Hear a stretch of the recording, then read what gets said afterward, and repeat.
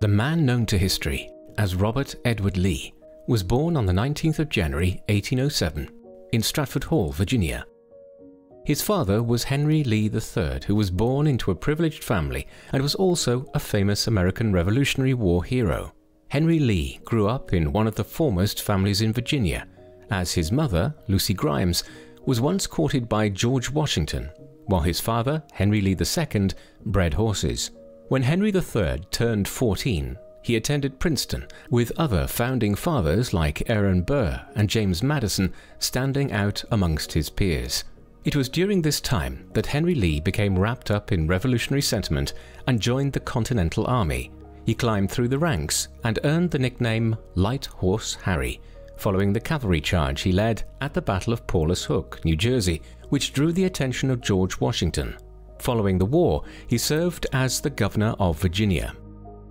Robert E. Lee's mother was Anne Hill Carter, who was born into a prestigious and wealthy plantation family.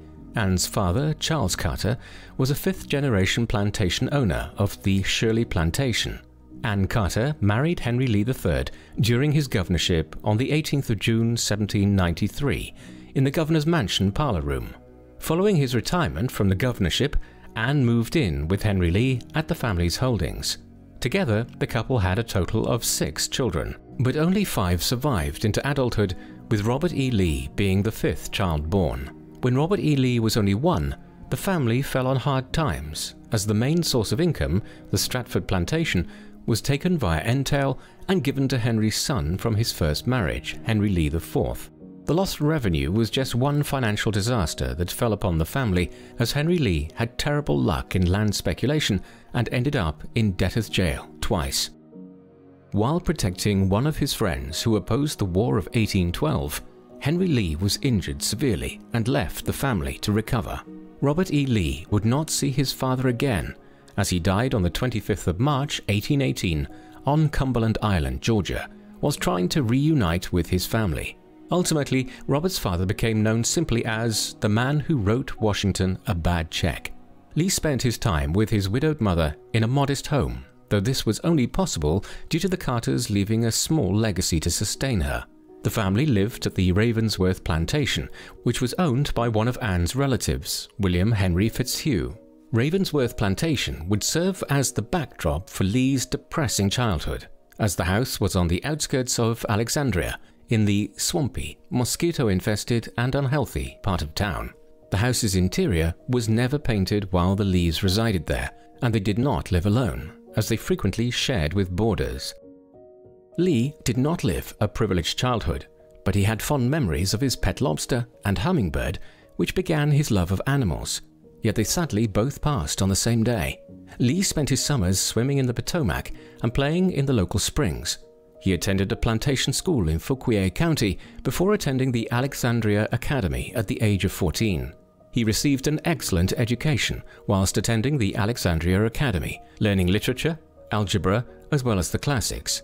Lee's family was well connected to the Virginia aristocracy. This led to Fitzhugh penning a letter to United States Secretary of War John C. Calhoun, imploring that he allow Lee a spot at the United States Military Academy, West Point. Fitzhugh had Lee deliver the letter personally to Calhoun, which resulted in Lee being enrolled at West Point in 1825. For all of Lee's life, he had lived in the world of slavery, and now that he would be attending West Point, he would be entering a world where slavery was all but extinct. But despite the Lees' financial situation, they maintained 4 slaves left to Anne by her father. Lee was accustomed to being surrounded by slaves, but as he went further north, the number of enslaved blacks lessened, and whilst they were still not equal, many held freedoms Lee was not accustomed to. West Point at the time focused heavily on engineering, thanks to its superintendent, Brevet Major Sylvanus Thayer. Before Thayer had arrived at West Point, it was marred with drunkenness, disorder, and riots, but he transformed the academy into a prestigious institution. He introduced the famed cadet uniform, with grey coats, starched white trousers, and plumed black leather hats, with polished brass scales for the chin straps. When Lee arrived in June of 1825, there were roughly 200 cadets who would be given an exam intended to weed out those who were idiots and misfits. Following that, the cadets who made it through the examination were paired with 3 other cadets who shared a tent. Together, the tent mates had to purchase a joint toilet, a looking glass, a washstand and a basin, pitcher, tin pail, broom and a scrubbing brush. The quality of the food was often described as poor, yet Lee never complained about it. Wealthier cadets who snuck out of West Point would visit Gridley's Tavern to eat, drink and smoke. Most who went out would be given a demerit, but Lee never received any demerits, accomplishing a feat few others achieved. The curriculum consisted heavily of mathematics and French, as mathematics was crucial for military officers of the era, whilst France was the only ally to the United States and most military textbooks were in French. The Marquis de Lafayette often visited West Point to inspect the cadets, and these visits inspired Lee as Lafayette and his father Henry had fought together in the American Revolution, bringing 18th century heroes into evolving 19th century military tactics. Lee's daily regime at West Point started at 5:30 a.m. with the Reveille. Following a full day of mathematics and French classes, along with hours of independent studies, the cadets finished their day with full dress drills, parade and inspections. The cadets' day would officially end at 10 p.m., and whilst all cadets maintained a busy schedule, Lee made many friends during his time at West Point. One such friend was troublemaking third-year cadet Jefferson Davis, who was caught going off grounds to the local tavern to get drunk. He was only allowed to remain due to his previous good standing. When Lee's first year at West Point finished, he was third in his class and achieved a rating of 285 1/4 out of 300 total points available. He was placed on a list with the other distinguished cadets, and Lee's status among the good and the great was odd for a man new to the academy. His reputation would earn him the nickname Marble Man for his emotionless expressions, whether he won or lost. During Lee's second year, drawing was included in the curriculum, as officers were expected to be able to draw a usable map. Lee was made a senior cadet and tutored many of his fellow cadets in mathematics. He was enamored by the campaigns of Napoleon Bonaparte and read multiple books about his campaigns. Many of these books were new to the United States, showing the impressive collection West Point had. Also, Lee's ability to read French with relative ease allowed him access to these texts, as they would not have been translated into English. Many of Napoleon's tactics would be used by Lee on the battlefield, as, like Napoleon, he refused to fight on the defensive and preferred to use rapid attacks and bold flanking maneuvers. Following Lee's second year, he maintained second-place standing in his class and applied for leave to visit his mother, who now lived with Lee's oldest brother, Charles Carter Lee, in Georgetown. His mother's health had greatly deteriorated since Lee went away to West Point, and when he came home, he took control of her care. Lee returned in 1827 for his third year at West Point and added physics and chemistry to his course list. Lee was introduced to battalion tactics and artillery use on the battlefield. He enhanced his knowledge by reading Machiavelli, Hamilton, Rousseau, and John Paul Jones. His wide command of different subjects outside of the military or engineering made him a special officer, though he remained in second place in his class. When Lee started his final year, he was given the position of Adjutant of the Corps, which is the highest position a cadet can hold. He would take his final exam on the 1st of June, 1828, finishing second once again, only to Charles Mason. Upon graduating, Lee was given his choice of commission as a lieutenant in the Engineer Corps, a prize worthy of a top student at West Point. Though his achievements while at West Point would bring joy to Lee for a time, another family hardship would hit him hard. Lee had just arrived home when it became clear his mother would not recover, and in a couple of weeks of his return home, Anne passed away. Following his mother's death, Lee spent much of his time in Arlington, Virginia, especially with Mary Anna Randolph Curtis. The two met during Lee's first furlough, and he made a good first impression whilst attending house parties in his grey cadet attire. Ironically, they were seen as a mismatched pairing, as Lee was never late and was overly organised, while Mary was almost always late and scatterbrained. Despite this, the two took their time with supervised visits and hoped eventually for a future together with the blessing of Mary's parents. On the 11th of August 1829, Lee received orders from Washington to report to Major Samuel Babcock of the Corps of Engineers in Cockspur Island, Georgia. Unfortunately for Lee, Cockspur Island was a depressing, hostile location with heat, humidity, fever, and mosquitoes, which made summer work unbearable. But it was also near where his father was buried. The Corps of Engineers had been attempting to build a fort to protect the mouth of the Savannah River, but was struggling to succeed. Lee immediately got to work, even getting involved in the labor himself, although most of his work would be destroyed by a storm after the labor season ended. Major Babcock would not return to Cockspur, as he was replaced with Lieutenant J.K.F. Mansfield. Mansfield lacked confidence to complete the project, and in turn would be replaced with Captain Delafield. Lee and Delafield immediately began outlining new plans for the fort, with Lee acting as the draftsman. Savannah would teach Lee a valuable lesson with regards to the sedated decision-making of the Corps of Engineers, and how projects lacked sufficient funds and were located in the worst places possible. He felt that if a situation was hopeless to change, you should remove yourself from the situation, and so Lee used his connections in Washington to get him reassigned to Old Point, Virginia, at Fort Monroe. Transferring to Fort Monroe would bring him closer to Mary, and his smart decision-making would set him apart from others. On his way to Fort Monroe, Lee stopped in Arlington to see Mary, and whilst there, he finally convinced her father to let them marry. Mary took Lee to the dining room to eat, and Lee asked Mary if she would marry him. The couple would marry on the 30th of June 1831, and Mary decided to share Lee's quarters at Fort Monroe. She did so, and they lived there completely on their own, without any support from her father. The two were quite unique, as Mary had a tendency to boss Lee around the house, something unusual in the era. Nonetheless, the two maintained a strong bond, and it was during this time that the Lees acquired a place in Arlington, a location which enabled him to put down roots, something he never had during his childhood. The Arlington House, as it would be later called, was heavily inspired by Lee's relative's house, Mount Vernon, or George Washington's plantation. The couple moved into Lee's quarters at Fort Monroe in August of 1831, but his ability to work would be affected by problems with the authority of the garrison, between the fort and school leader Brevet Colonel Eustis and the engineer leader Captain Andrew Talcott. Disputes rose frequently between the two men, mainly because the labours for the engineering corps were disruptive to military procedures, which vexed Brevet Colonel Eustis. Despite the conflict between the army and the engineers, Lee excelled and took on vast amounts of responsibility, despite his inferior rank to many other officers.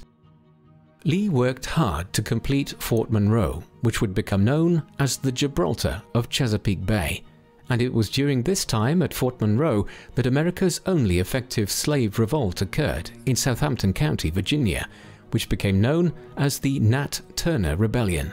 Nat Turner was an educated slave who preached to other slaves about the evils of slavery and how one day God would release them from their chains, allowing them to enact their revenge against their owners.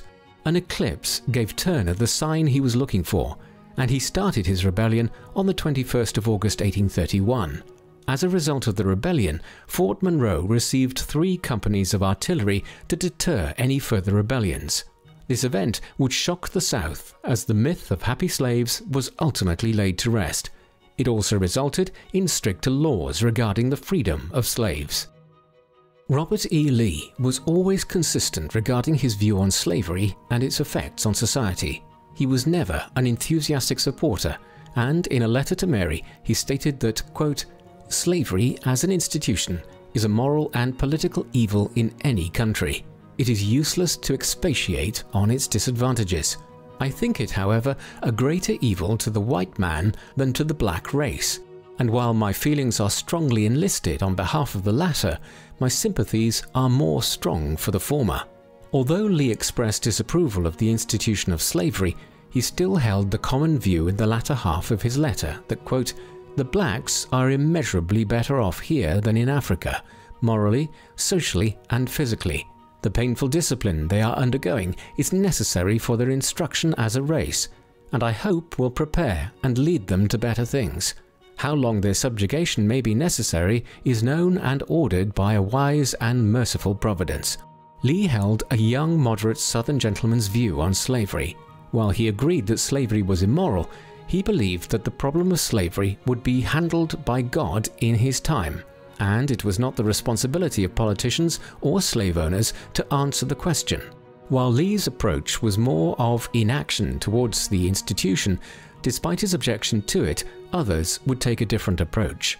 Henry Clay, John Randolph, and Richard Bland founded the American Colonization Society to sponsor the creation of Liberia, to send free blacks back to Africa. In order to satisfy slave owners, they were to be compensated for the loss of their slaves. Ultimately, the Liberia plan failed in its initial goal, and as tensions rose, it was written off as a slaveholder's scheme. The politics at Fort Monroe continued, and despite Lee's low rank, he always seemed to have more influence than senior officers, such as Colonel Eustis. This is believed to be because General Gratiot, the chief of the Corps of Engineers, had more political sway in Washington, D.C. over the chief of artillery. Lee would lead the project to extend and reinforce a 15-acre artificial island, which would eventually become Fort Wool. This new fort would be used to support and defend Fort Monroe with crossfire at enemy vessels. Though the work was steady, he gained no joy from it and began to doubt his choice to join the military. The new soldiers who arrived at Fort Monroe brought new social life, primarily in the form of drinking, although Lee would abstain for the most part, and never understood the obsession with getting drunk. Unlike many of his fellow young officers, he was never seen as being stuffy and was considered to be great company to be around. He kept his distance from his peers and was a reserved man.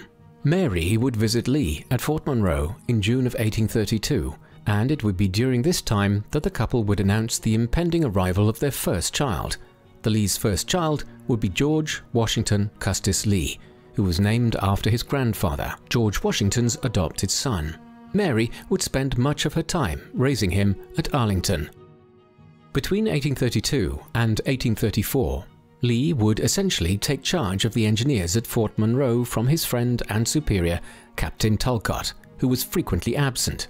Yet his time would be short at Fort Monroe, as in 1834, Lee would be transferred to Washington, D.C. to the War Department.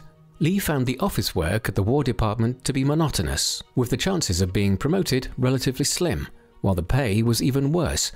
But he would enjoy the birth of his first daughter, Mary Custis Lee, in 1835. During this time, General Gratiot hardly visited the project sites, leaving Lee in charge of overseeing their progress.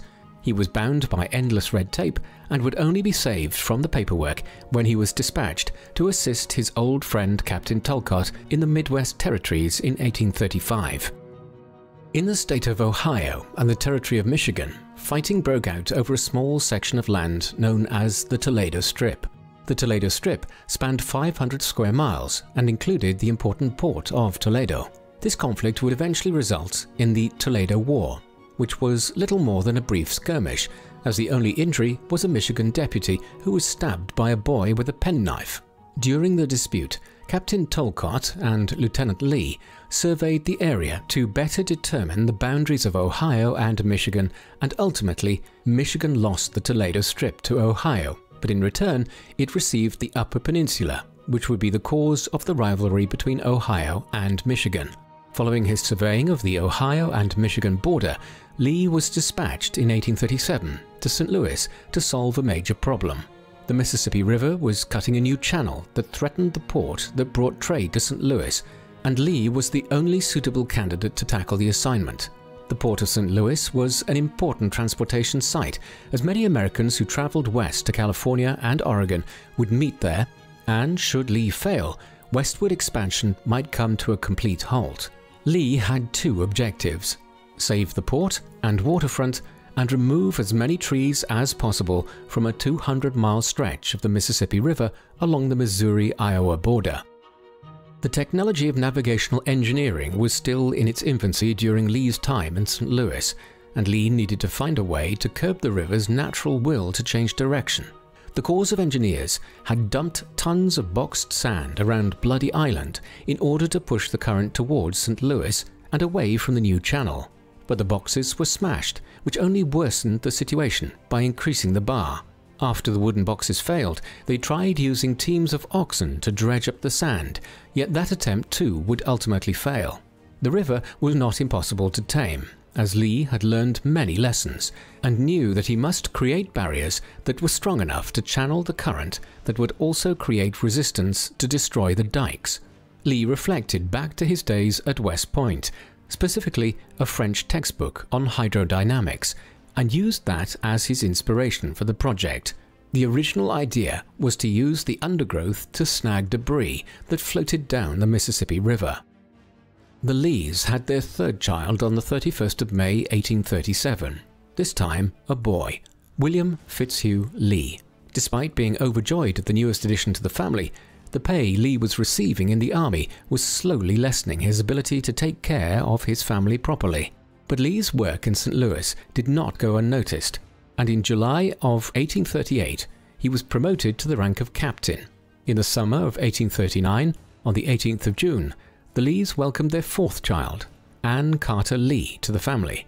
However, his work in St. Louis would be stopped by angry Illinois citizens who opened fire on his workers with cannons, out of fear that the progress Lee was making would cut them out of the increasingly lucrative trading along the Mississippi River.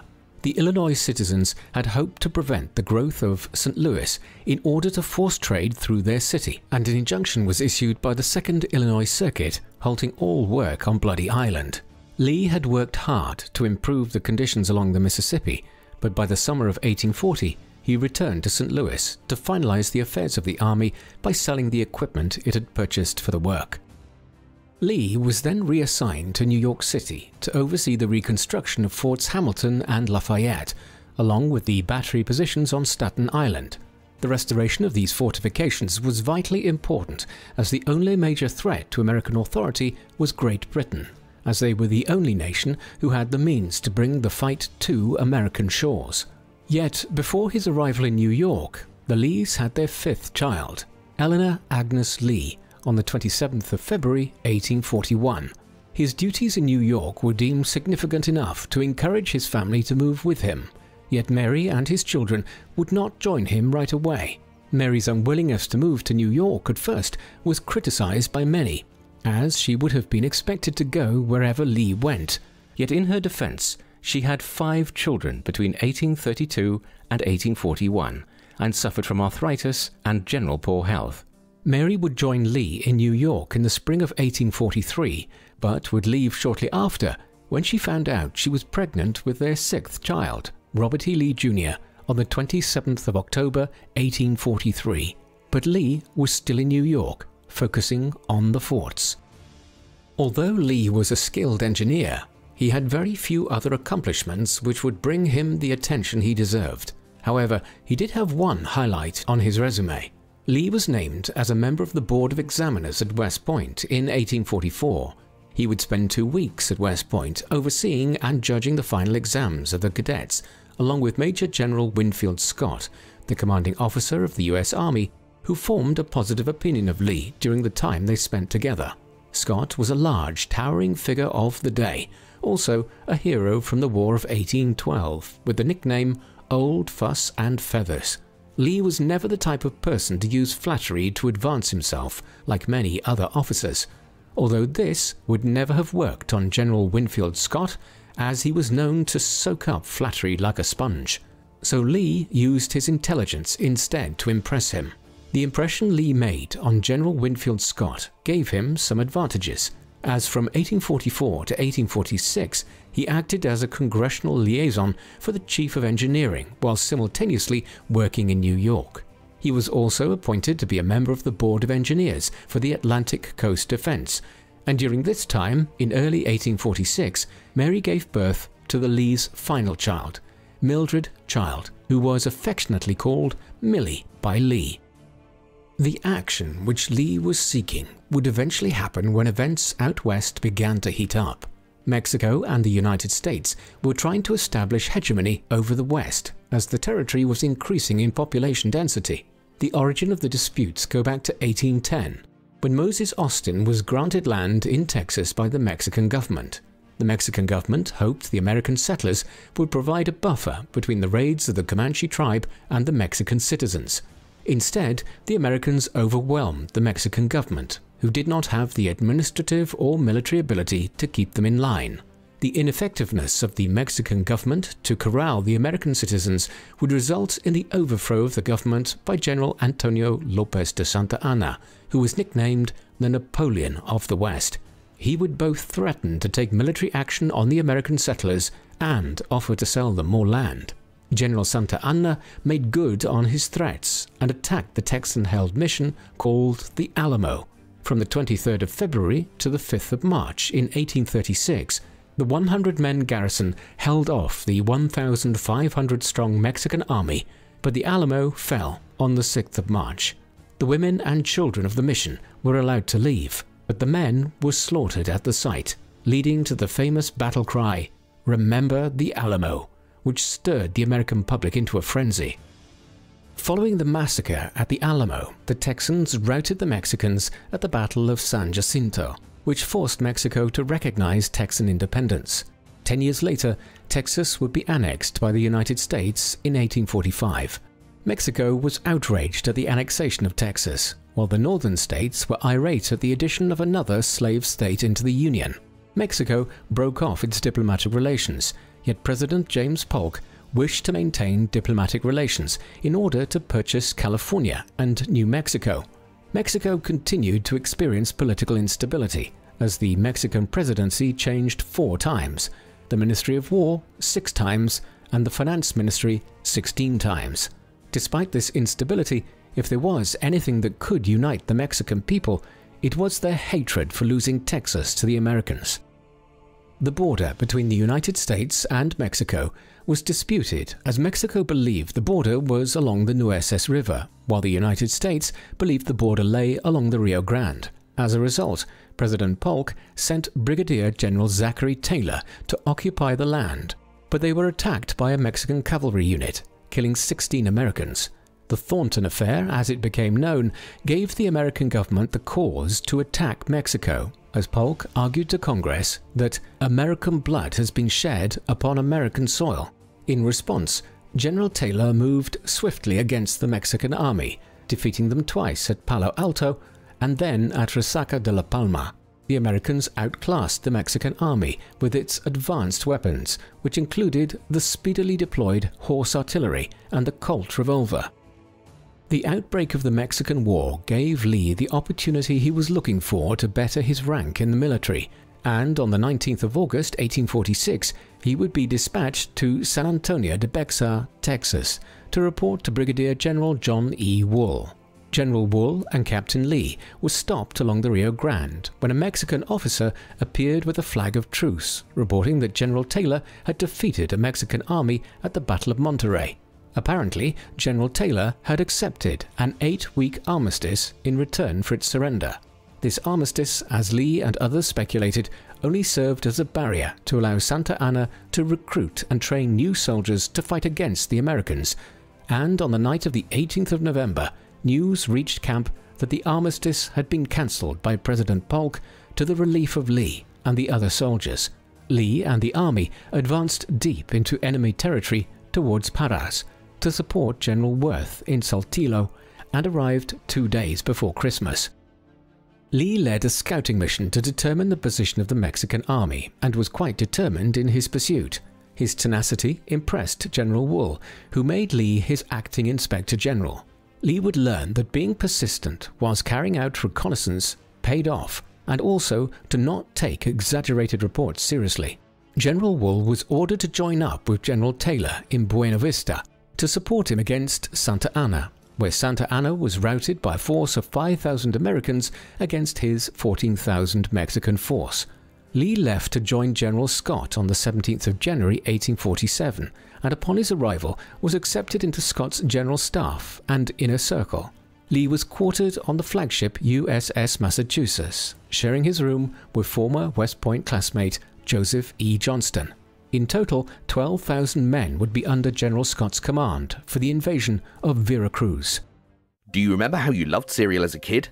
Would you like to live those days again? You can now with Magic Spoon. It's a tasty, nutritious cereal in delicious flavors like blueberry, cinnamon, maple waffle, and even cookies and cream. Magic Spoon is not only delicious but also good for you, and there's a flavor for everyone. It comes in a 4-pack including frosted, cocoa, fruity, and peanut butter flavors too, which are high in protein and good for you. There are 0 grams of sugar, 14 grams of protein, 4 net grams of carbs, and only 140 calories in each serving, so you can enjoy this amazingly tasty cereal without the slightest guilt. Magic Spoon is a healthy choice. It's keto-friendly, gluten-free, grain-free, and soy-free. It's also low-carb, and it's backed with a 100% happiness guarantee, so if you don't like it for any reason, they'll refund your money, no questions asked. Click the link below to grab a variety pack and try it today, and be sure to use the promo code ThePeopleProfiles at checkout to get $5 off any order, or go to magicspoon.com/ThePeopleProfiles. On the 19th of February 1848, the fleet sailed to the Lobos Islands to rendezvous with the rest of their forces, but were delayed due to smallpox outbreaks and a vicious storm. The fleet left on the 3rd of March and arrived in Veracruz on the 5th of March, where Lee first saw the imposing island fortress of San Juan de Ulua, which guarded the city. Lee boarded the Patrita along with General Scott to survey the beaches, but the ship strayed too close to the fort, leading to an opening salvo from the fortress. This was the first time in Lee's 22-year-long military career that he had been under fire. On the 9th of March, 2,595 soldiers went ashore with no resistance from the Mexican army, and during the night of the 22nd of March, the American mortars opened fire. By the 27th of March, Veracruz had fallen to the Americans. Lee's first taste of battle would leave him disheartened, as he would write to Mary that, "It was awful. My heart bled for the inhabitants. The soldiers I did not care so much for, but it was terrible to think of the women and children." Lee never had a love for glory for his own sake, and his first battle left him melancholy. General Scott then looked to Mexico City, which was 280 miles away, but his supply lines would be stretched thin. The United States Army had no intelligence concerning where Santa Anna's army was located, let alone their size. Santa Anna had returned to Mexico City following his defeat at Buena Vista and raised a new force of 12,000. General Scott left Veracruz with 6,000 troops and found Santa Anna at Cerro Gordo, where he held an imposing defensive position. Following a reconnaissance mission, Lee informed General Scott there was a potential pathway they could cut to the extreme left flank of Santa Anna's line without them knowing. Scott agreed and gave Lee the opportunity to guide a division to the Mexican army and commenced the battle on the 18th of April. In preparation for the assault, the soldiers started scaling the hill on the 17th of April, but they made too much noise and alerted the Mexican army, who started advancing down the hill. They countercharged up the hill, pushing the Mexican army back before finally establishing a hold on the summit of La Atalaya. Ultimately, the Mexicans were defeated at the Battle of Cerro Gordo, and the Americans only suffered minor casualties in comparison to the Mexican army. Lee's actions at the Battle of Cerro Gordo earned him a promotion to brevet major and praise from all of his superiors. Lee would leave with Scott, along with Lieutenants P.G.T. Beauregard and George B. McClellan, towards Mexico City. Following a small engagement at Molina del Rey, the army was now in position to assault Chapultepec, an important fortress, as it overlooked Mexico City, which would allow for continuous assaults. As a senior engineer, Lee argued against a direct assault on the fortress, but Lee was overruled and led Pillow's division to the west flank of Chapultepec. The first assault was pushed back, but the second assault was successful, with Lee climbing the slope accompanied by Lieutenants James Longstreet and George Pickett. Lee was injured during the assault, but was able to help General Pillow away from the battle. Following the fall of Chapultepec, nearly all Mexican resistance collapsed, but Mexico City wouldn't be fully pacified until 2 days later due to Santa Anna releasing armed criminals from the local prison. It was a solemn peace, as many Americans believed they had bullied Mexico throughout the war. Lee would be promoted to brevet colonel for his actions at Chapultepec and eventually returned home on the 29th of June 1848. It took roughly 32 years from the time he started as a cadet at West Point for Lee to rise to brevet colonel, and in comparison to other officers of the time, he advanced only slightly faster than the average officer. While Lee would not receive a proper promotion, he was elevated to serve as the superintendent of West Point in 1852, a major accomplishment and a compliment to his teaching abilities. Although Lee was not thrilled at the prospect, as he unusually complained to his friend P.G.T. Beauregard that there was an impossibility of either giving or receiving satisfaction from overseeing West Point. Nonetheless, he worked hard bettering the cavalry school by lobbying for new stables and a practice ring. It is also possible that Lee designed the new facilities himself, as they were very similar to the stables at Lee's home in Arlington.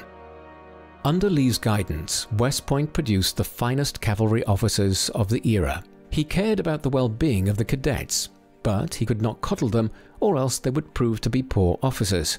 West Point cadets were notorious for their high jinks along with their rowdiness and undisciplined behavior. As a result, Lee would turn towards corporal punishment, demerits, and the worst of cases, the expulsion of the cadet from the academy to maintain discipline.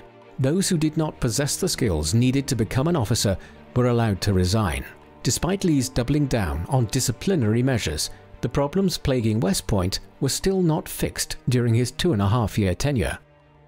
Lee received his first true promotion in March of 1855, when Secretary of War Jefferson Davis offered Lee a lieutenant colonel post in the 2nd Cavalry. This promotion would come at the cost of Lee's position in the Corps of Engineers, and also meant he had to leave his family behind. Whilst Lee had longed for the opportunity to leave the Corps of Engineers, his time in Texas would be unpleasant. A series of personal tragedies befell him, as both his mother-in-law and his sister Mildred died. A little over a year later, his father-in-law George Custis died in October of 1857. He was the only father figure in his life, and now he was gone. Not only did he lose family members, but he lost his favorite mare, who ran off with a wild horse. After his father-in-law's death, Lee returned to Arlington to settle the affairs of Custis' estate, which were in disarray due to years of neglect. Custis left his 196 slaves to their own devices towards the end of his life, only expecting them to cultivate their own personal gardens to grow their food. The change in ownership brought uncertainty, as they had no control over their destiny. Lee would invest a large sum of money into the estates to upgrade the living quarters for the slaves, partially quote, to do what is right and best for the people, but also because he needed their labor to make a profit to settle the debts Custis had left. As a result, Lee unintentionally caused disquiet amongst the slaves when he began hiring out slaves to other plantations without communicating how long they would be gone. The slave community at Arlington had been together since their time at Mount Vernon, as they had been allowed to stay together, unlike other slaves whose families had been broken up. Custis' will did free his slaves, as he was a member of the American Colonization Society. However, Lee made use of a provision which allowed him to retain them until the debt had been paid. As a result, the slaves began to test Lee's resolve to keep them on the plantation, sometimes in open rebellion. They asserted they were legally as free as Lee was, yet they had almost no legal grounds to declare their freedom. Some of those who attempted to test Lee were Wesley Norris, his sister Mary, and their cousin George Parks, who ran away from the plantation in late spring of 1859. They were eventually captured and brought back to Arlington. Accounts of their punishment spread in excruciating detail in the abolitionist papers, which would sometimes greatly exaggerate the accounts to generate attention. This does not mean the punishments such as whipping, which Norris received, were not true, as Lee and other witnesses do corroborate the general accounts of the event, but they disagree with the exact details. Norris claimed that Lee personally whipped him and the other slaves as punishment, yet a man of Lee's standing in Southern society would never have doled out punishment himself. It would have been a blotch on Lee's social standing if he personally dealt the punishment, which may have been the reason behind the accusation. On the 17th of October 1859, J.E.B. Stewart, otherwise known as Jeb Stuart, rode to Arlington requesting Lee attend the War Department immediately. Lee immediately left with Stuart, entering into a meeting with President James Buchanan, along with several cabinet members. John Brown, an abolitionist, and 18 other men had just taken a federal arsenal at Harper's Ferry, killing a few civilians and taking hostages. Lee and Stuart were both sent via a special train to take control of the situation from the local militia, who corralled Brown's forces in the engine house of the arsenal. When Brown refused to surrender, the Marines sent with Lee stormed the engine house, leaving 1 Marine and 2 of Brown's freedom fighters dead. Lee would dismiss Brown's attempted revolution as the attempt of a fanatic or a madman that could only end in failure. Lee, along with many other future major players such as Thomas Jackson, Edmund Ruffin, and John Wilkes Booth, would watch Brown's execution. Unknown to Lee, Brown's raid at Harper's Ferry, Virginia, had lit the fuse for the events of the next 5 years. Following the events in Harper's Ferry, Lee was asked to return to Texas in February of 1860. Many Southerners were relieved of their posts due to the increased talks of secession by Southern state representatives. Lee was appalled at the idea of deconstructing the country and saw it as anarchy. Yet Lee, like many others, would choose to side with whatever path their state would take. Americans had a sense of responsibility to family and state over the nation as a whole, which played a significant role in the coming conflict. He swore to never take arms against the United States, but if Virginia left the Union, he would give his life to defend her. Ultimately, the choice would be left to a statewide convention, but its decision would not be made soon. On the 13th of March, 1861, Lee attended a reception for military officers at the White House, where he met with Abraham Lincoln for the first and only time.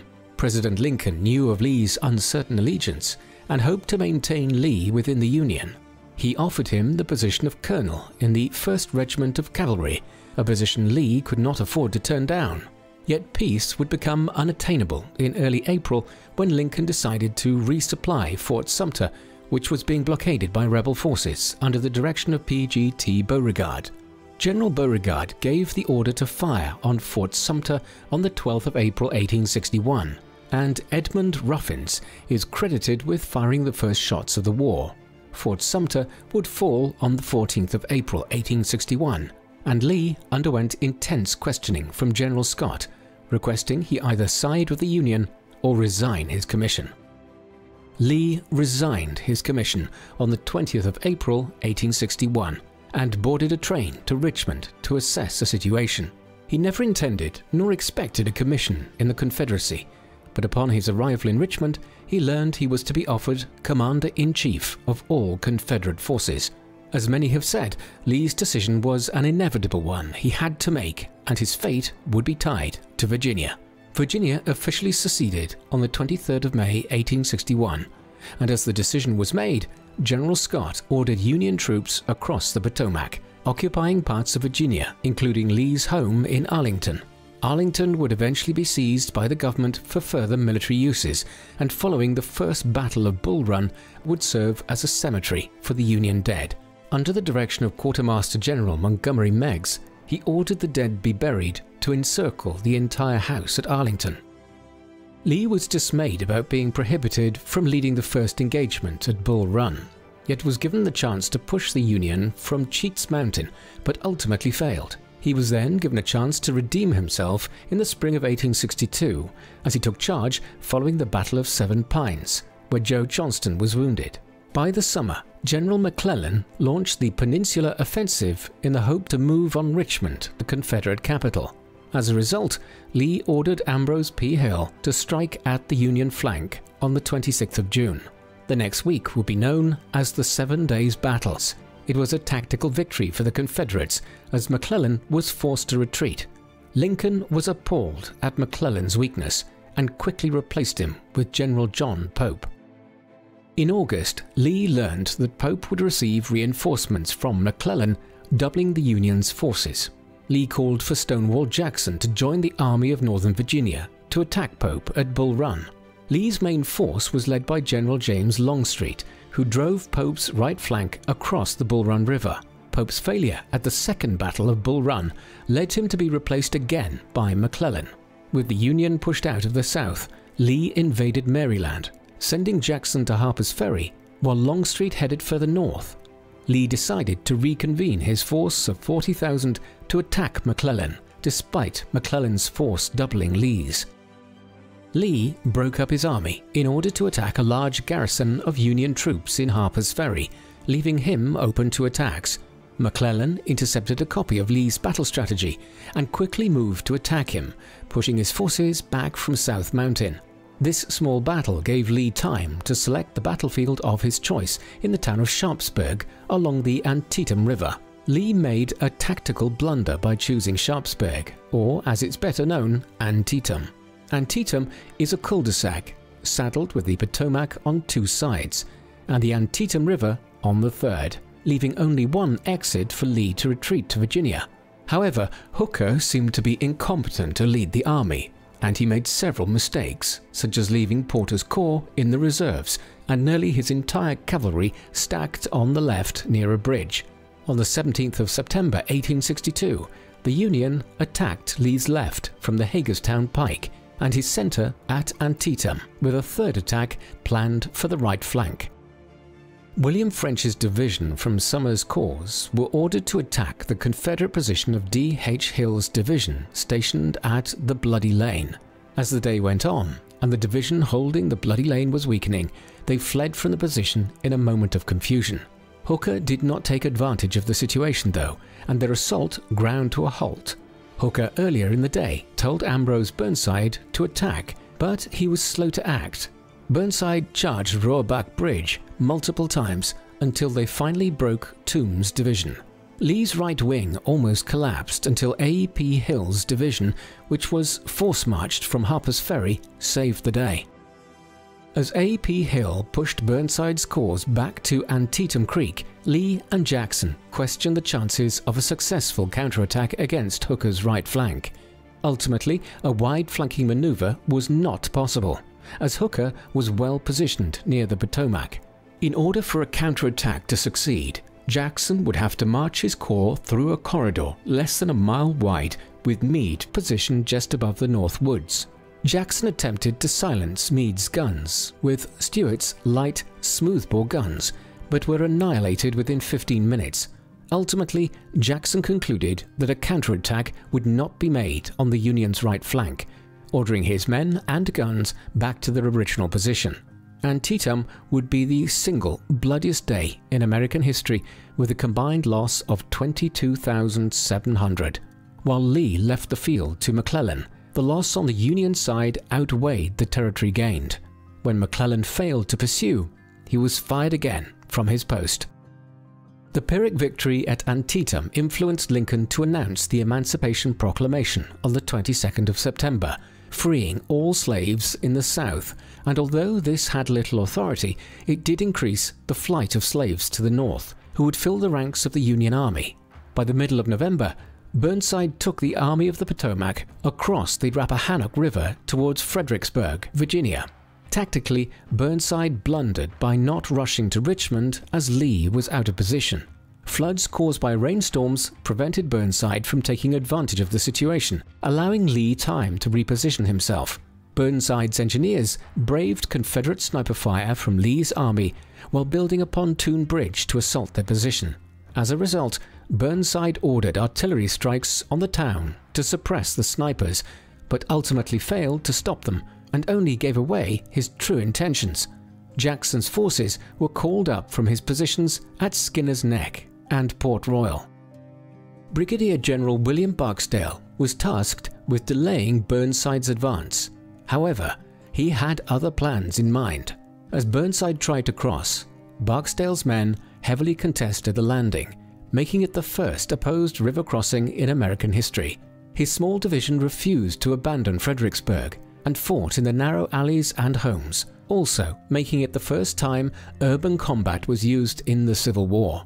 Barksdale would eventually be forced out by the growing presence of Union forces in the city, and on the 11th of December, a few more brigades entered into the city of Fredericksburg, who sacked the city of its valuables despite the orders of the Union officers to cease.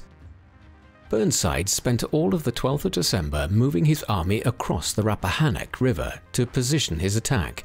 His plan was to take Sumner Grand Division and slam into Longstreet's left flank, while Franklin would attack Jackson's corps right flank in a pincer maneuver.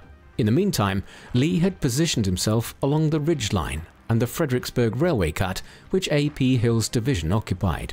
Burnside's strategy was suicidal due to the limitations of the ground suitable to attack, as regiment after regiment pushed towards Mary's Height despite Lee's comfortable position behind the stone walls. The battle was a slaughter for the Union troops, as their dead numbered double the amount Lee lost.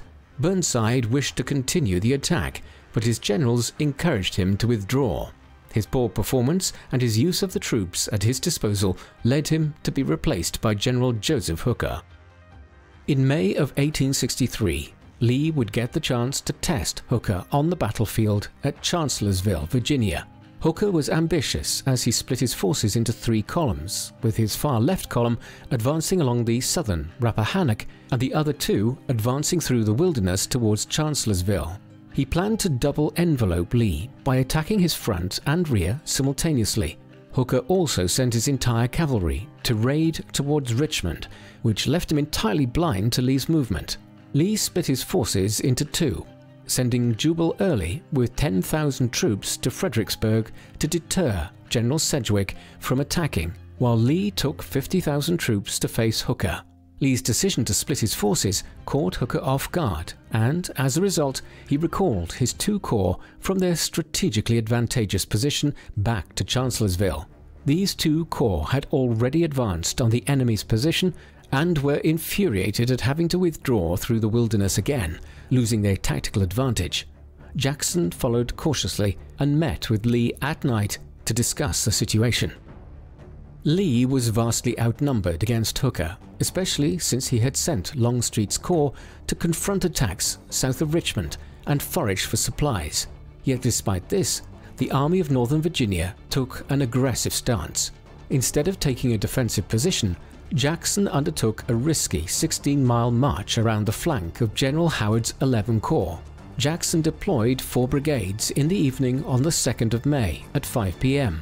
and issued a simple order: "You may go forward." As Jackson unleashed his men to pounce on the Union flank, scores of wild animals ran from the woods as though they were fleeing a fire. Jackson rolled up the Union 11 Corps flank, catching them completely by surprise and driving them from the field. Many pockets of resistance formed, and eventually the maneuver slowed down. This daring flank attack caused Hooker to form a defensive horseshoe around Chancellorsville. Following his successful flanking, Jackson went with a few fellow officers at night to scout the new Union position. Upon running across a Union picket, they returned back to their lines, where they were mistaken for Union cavalry and fired upon. Jackson was fatally wounded and would die 8 days later of pneumonia. Lee was in distress over the news, and famously said in regard to Jackson's wound that, quote, "He has lost his left arm, but I have lost my right." Then, after Stonewall's retirement from the field, A.P. Hill, with whom Jackson had a personal feud, was himself wounded in the fighting, resulting in Jeb Stuart assuming command of the corps. However, he had never commanded infantry before, and so he resolved to wait until he could receive instructions. Lee and Stuart attacked simultaneously against Hooker, who had been knocked unconscious before the battle had begun when a cannonball struck the house Hooker was staying in. By 10 a.m. on the 3rd of May, the Union Army retreated across the Rappahannock, leaving Chancellorsville to Lee. Yet, at the same time, Lee learned that General Early had been pushed from his position in Fredericksburg by General Sedgwick upon him learning of Jackson's flanking of Hooker. This attack would go no further, as Sedgwick retreated from his position following the failed attack to rout Early, and Lee would turn his attentions to the north following his victory at Chancellorsville. Lee's plan was to take the war to the north, as much of his time campaigning had been spent in Virginia. The death of Jackson left a considerable hole in Lee's leadership, and as a result, he broke his 2 corps into 3, retaining Longstreet and promoting A.P. Hill and Richard Ewell to corps commanders. This new structure would be awkward, as Longstreet held the experience, while Ewell was indecisive and Hill almost too aggressive. Lee took his army of 75,000 into Pennsylvania where they would eventually land at the town of Gettysburg. Hooker followed Lee, but would ultimately be replaced by George Meade, who placed himself between Lee's army and Washington, D.C.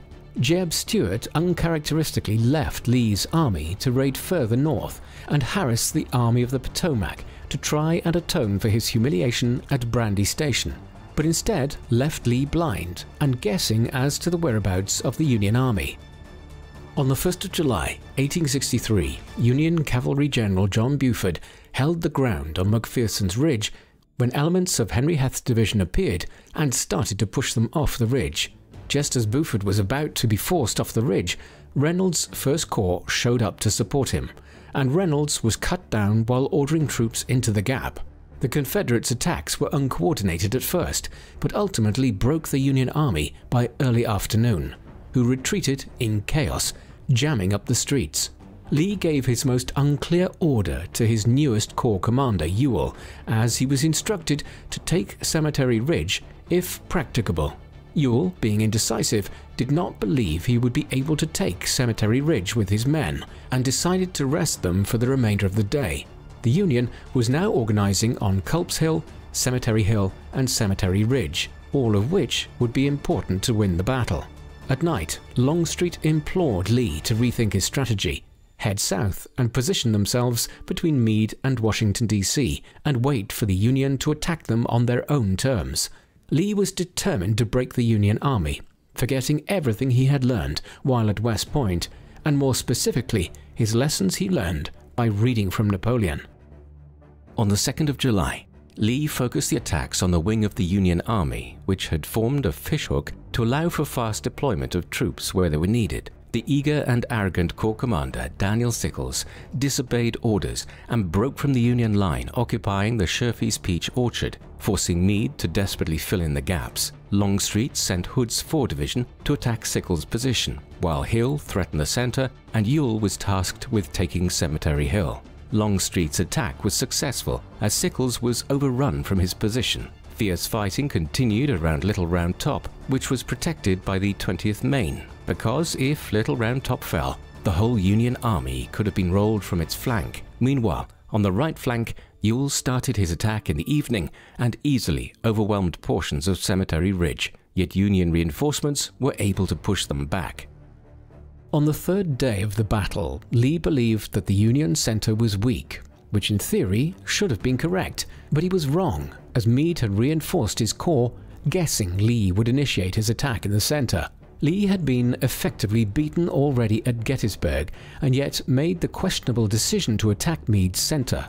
In March of 1863, Lee suffered a medical episode. The exact diagnosis was unknown, but it was cardiac-related.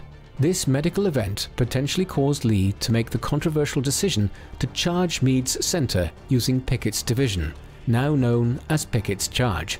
Pickett's division would have to march over 1 mile of open ground to reach the Union line, exposed to both Union artillery and then rifles at short range. Lee started with a grand artillery barrage to soften the Union center, which failed to respond to the attacks. Believing the barrage had worked, when in fact the Confederate artillery had overshot the Union line, Pickett's charge proceeded as planned.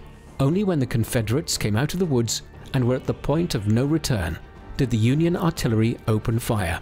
Those Confederates who made it to the Union line were either killed or captured, completely shattering Pickett's division. Lee's defeat at Gettysburg broke the Army of Northern Virginia, and they retreated back to Virginia, having lost more than 1/3 of his army in the 3-day battle, in which half alone were killed in Pickett's charge. Lee would not engage with the Union Army again until the 4th of May, 1864, in the Battle of the Wilderness, where he faced off against General Ulysses S. Grant. Longstreet would be wounded by his own troops and be out of action for 6 months, while Lee and Grant bloodied each other in consistent counterattacks against one another. Lee personally led from the front until his men forced him to the rear by guiding his horse away from the battle. Lee would pull back to Spotsylvania and prepare for Grant's first assault on the 7th of May, leading to a nearly 2-week-long battle as Grant tried to navigate around Lee. Grant would lead a doomed assault on Cold Harbor in June. Despite having the numerical advantage against Lee, he would follow up this failure with the 9-month-long siege of Petersburg from June of 1864 to April of 1865, when he finally took the city, forcing Lee to retreat. Lee was no longer able to protect Richmond, which fell on the 3rd of April 1865. Grant pursued Lee with the help of General Sheridan and divisional leader George Custer, cutting off retreats and attacking supply wagons relentlessly. The hounding by the Union forces became too much for the beleaguered Army of Northern Virginia, and on the 9th of April 1865, Lee surrendered to General Grant at Appomattox Courthouse. The terms were much more generous than Lee had imagined, as the sidearms of officers, private horses, and baggage were protected from seizure, and each officer and man were allowed to return home on parole, so long as they observed their parole terms. Lee spent the next few days overseeing the disarming and disbanding of the army until the 12th of April, when he left for Richmond. The Civil War would officially end on the 13th of May, 1865. After the Civil War, Lee lived a relatively quiet life, accepting a president's position at Washington College. Lee would be harassed by the Northern press throughout his time at Washington College for, quote, bringing up rebels, despite Lee trying to remove himself from the resentment many Southerners felt from losing the war, even scolding Jefferson Davis and Jubal Early for their aggressive outbursts after the war. Lee did lose his citizenship and right to vote as a result of his part in the Civil War, but these would be ultimately restored under President Johnson's second amnesty for Confederate veterans on the 25th of December, 1868. On the 28th of September 1870, Lee was following his normal workday before attending a church meeting and then coming home for supper. Mrs. Lee poured him a cup of tea, and as he spoke to say grace, nothing came out of his mouth. Lee had had a stroke, and after 2 weeks, Robert E. Lee passed away on the 12th of October 1870 at 10 a.m. Robert E. Lee holds a unique place in American history. He has been described as, quote, a Caesar without his ambition, a Frederick without his tyranny, a Napoleon without his selfishness, and a Washington without his reward. While Lee's view on race is abhorrent in today's light, we must judge him by the era he lived in, and the question remains, would Lee be received better today if he had stayed in the Union cavalry? Lee is often romanticized in the aftermath of his death as part of the lost cause narrative, the belief that the South fought for a righteous cause. Lee himself would have vehemently disagreed that the South cause was just, as he opposed the construction of statues of Confederate icons following the war, believing it would prevent the healing of the nation. Lee was a man filled with the potential for greatness, yet his fault at the critical moment was choosing to side with what he felt was right for himself, as many did in the Civil War. Robert E. Lee historian Elizabeth Pryor is brilliant in her analysis of Lee and asserts that, quote, we want him to be great because he has elements of greatness in him, but he falls short because greatness must rest on 2 pillars. For Lee to be considered great, he must, quote, create something that not only benefits the world each day, but endures and embodies a far-sightedness that reaches beyond the complacency of one's narrow experience. Lee even admits the immorality of slavery, but does not act against the institution he knows is morally wrong. And while after the war he called for unity, he resisted change that would ultimately better the world. What do you think of Robert E. Lee? Was he wrong to fight for the Confederacy, and in doing so support states built on slavery? Or was he an honorable man who defended his home of Virginia to the last and remains, arguably, America's greatest military commander of all time? Please let us know in the comments section, and in the meantime, thank you very much for watching.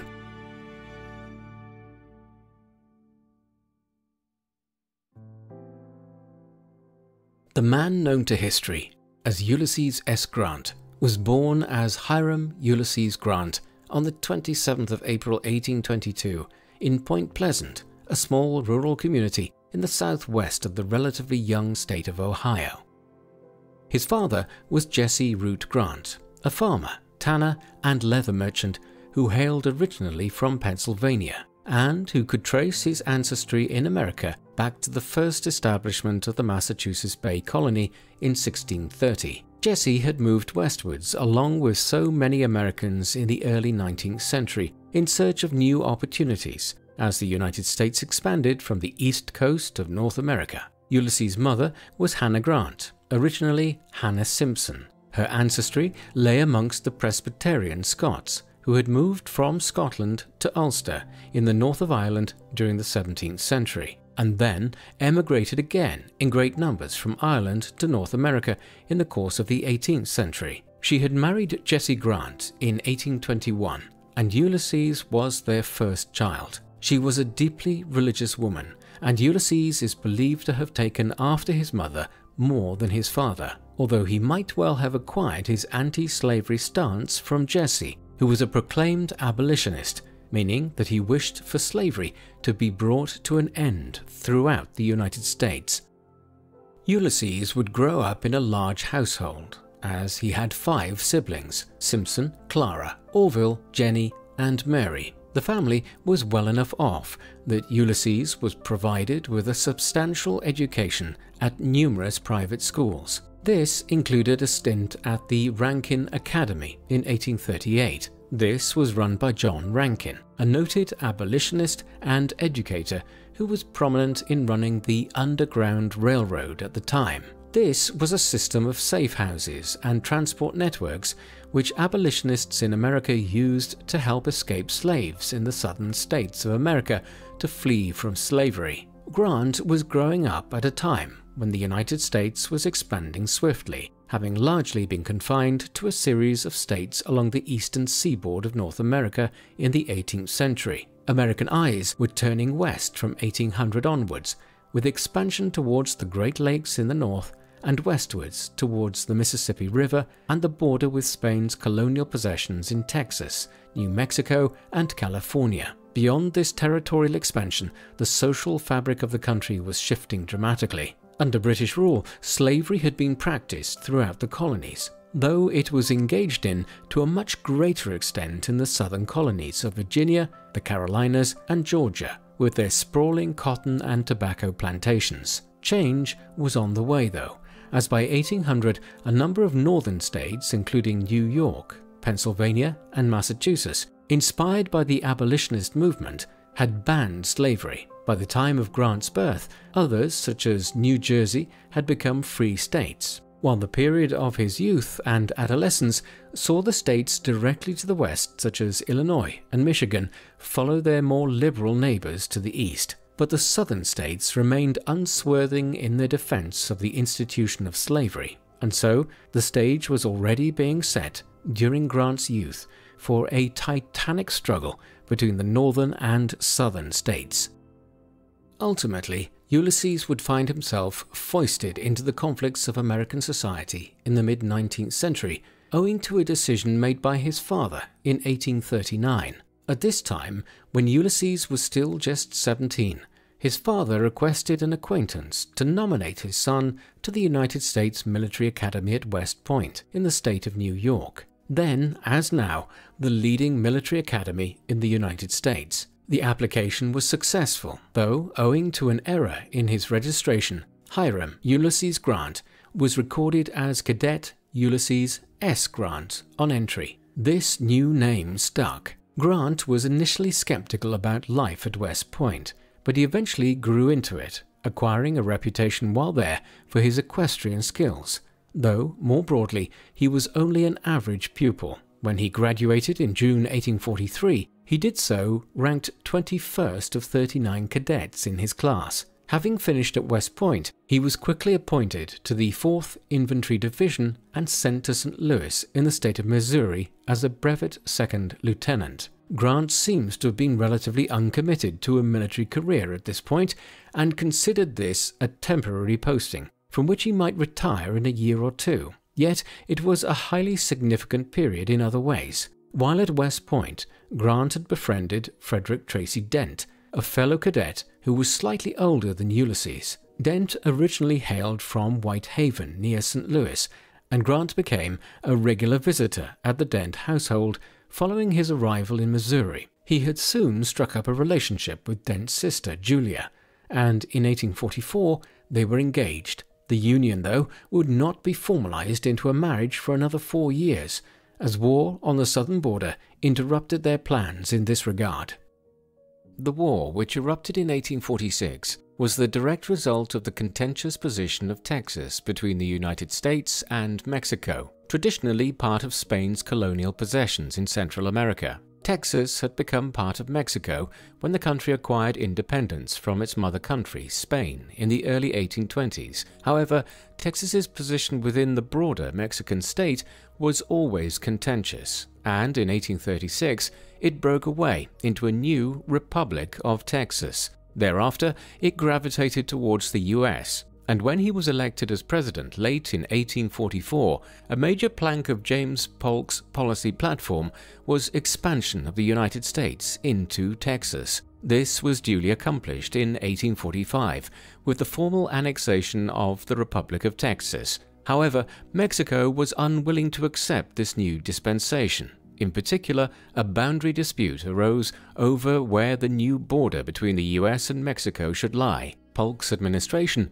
favoring the Rio Grande, and the Mexican government arguing that the frontier should be located along the more northerly Nueces River. These issues spilled over into war in 1846. Grant's role in the war was limited as a junior officer, but also formative in its own way, as he fought at the Battle of Palo Alto, the first major clash of the war, near Brownsville in Texas on the 8th of May 1846. It was also the first time Grant had seen active combat. He subsequently served as a regimental quartermaster further west towards California and then in Mexico itself in 1847. He earned a commendation for his role in the Battle of Molino del Rey, fought near Mexico City in September 1847. And so, while he did not have any major command during the US-Mexican War, it is increasingly viewed as an important period in his career as a military commander. It was between 1846 and 1848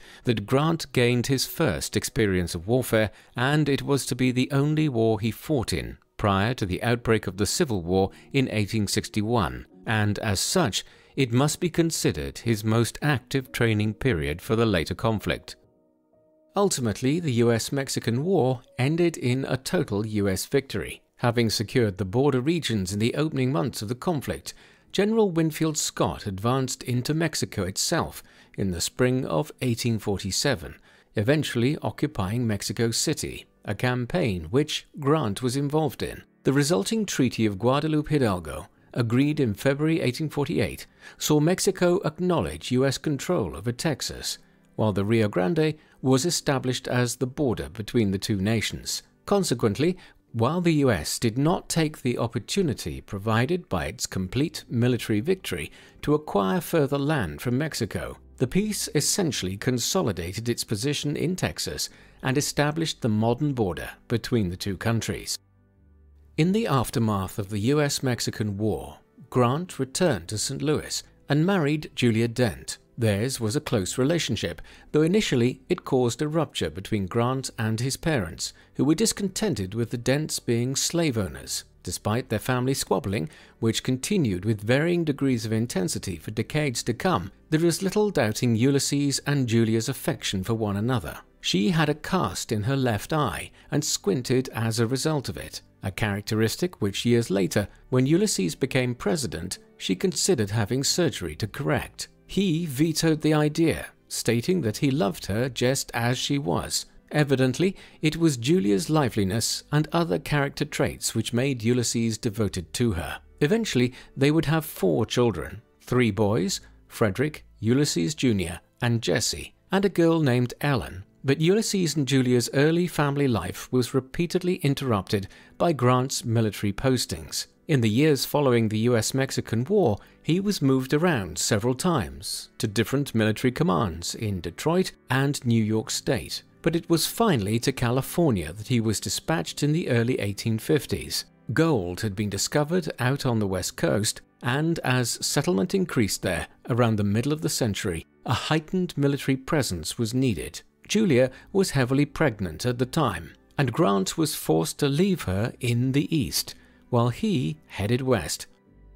The next few years were a bleak period. Grant was moved around repeatedly across California and the Oregon Territory. In an effort to better support his young family back home, he entered into several business ventures on the side, each of which failed. Then he started drinking more heavily, the beginnings of a long acquaintance he would have with the bottle. And eventually it was repeated acts of drunkenness and the clashes these caused with his commanding officers which led him to resign from the military on the 31st of September 1854. Thus, at 32 years of age, and with no idea of what he might do henceforth, Grant headed back east to St. Louis to be reunited with his wife and family. Life outside the military, though, did not bring any relief from his hardships, as back in St. Louis, things went from bad to worse. Having accepted a farm allotment from Julia's father, he nevertheless continued to struggle financially, in part owing to an economic recession in the US in 1857.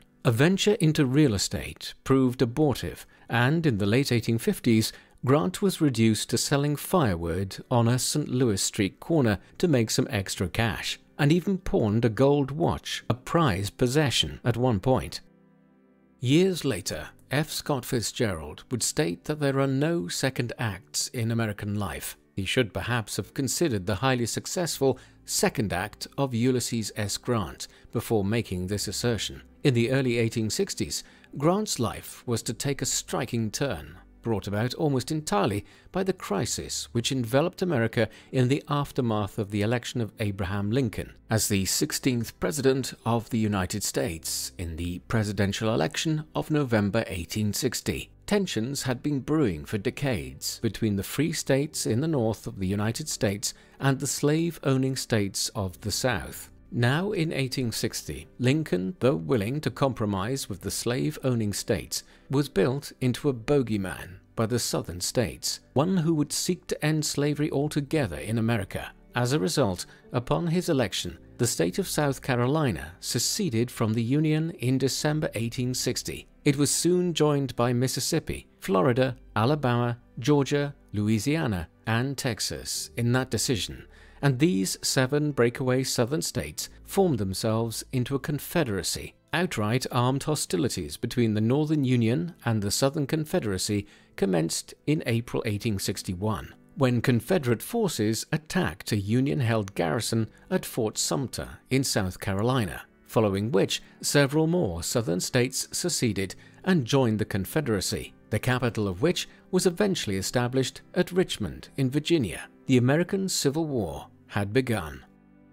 Upon the outbreak of hostilities in the spring of 1861, Grant rejoined the army after a near 7-year absence. In the initial stages of the conflict, he was involved in efforts to recruit and train forces in Missouri and Illinois, but it was not long before he had been given a command in southern Illinois, based on his previous military experience. He would spend the first year of the war operating in the border region between southern Illinois and Kentucky, and further south towards Tennessee, playing a delicate balancing act in areas where military heavy-handedness was frowned upon, in the hopes that these communities straddling the north and the south could be won over to the Union cause. At the beginning of 1862, frustrated by his lack of major commands, Grant sought and received permission from General Henry Halleck to undertake an offensive campaign. Campaigning south with 25,000 men, he won one of the first major victories of the war for the Union, when he besieged and captured Fort Donelson on the River Cumberland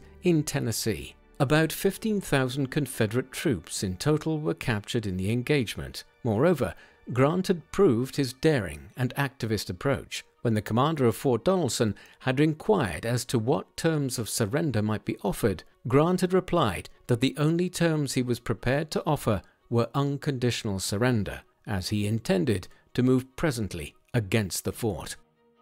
As a result of his actions at Fort Donelson, Grant was now promoted to the rank of Major General. 2 months later, he was the major Union commander at the Battle of Shiloh in Tennessee on the 6th of April 1862, where over 100,000 Union and Confederate troops fought.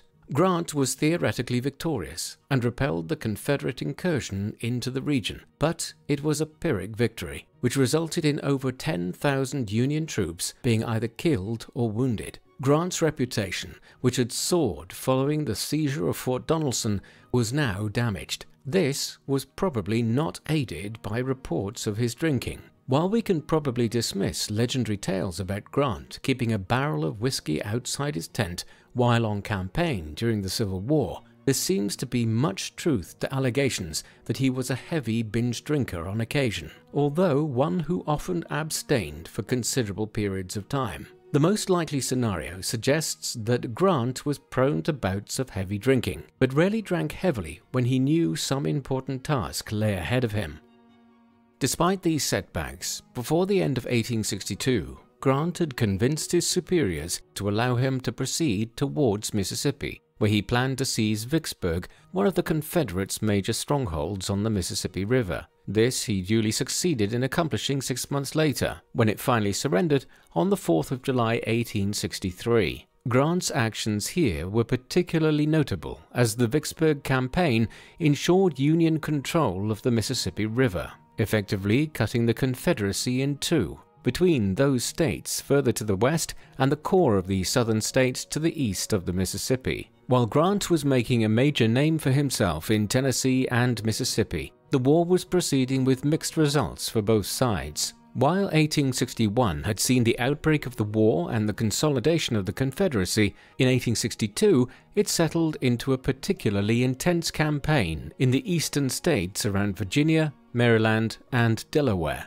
where the Union and Confederacy were in the peculiar position of having their respective capitals less than 100 miles away from each other. But it was in 1863 that the war really turned. It was this year that Lincoln signed the Emancipation Proclamation, making the abolition of slavery in the Confederate States a stated war goal for the Union. Henceforth, it was clear that victory for the Union in the war would mean an end to the institution of slavery throughout the United States.